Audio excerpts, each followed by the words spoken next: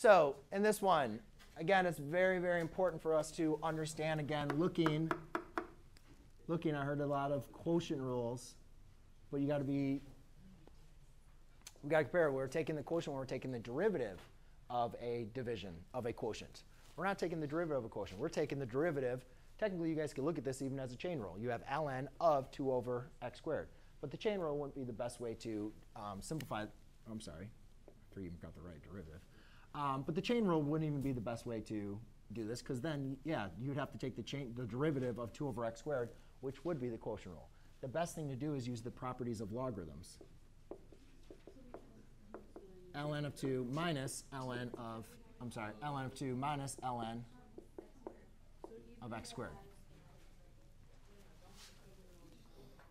Then, not done yet. As you're taking the derivative, here, though, is another example of derivative of x squared. Here is another, you could even simplify this further using the rules. Because you wouldn't want to use the chain rule again, would you? No, why use the chain rule unless we have to? So we could change this to d over dx as ln of 2 minus 2, because that's inside, 2 over ln of x. Now, after using all my properties of logarithms, now I'll take the derivative. So make sure you guys utilize those properties of logarithms. They're going to make your life much, much easier. Because now, ln of 2, derivative ln of 2, that's just 0.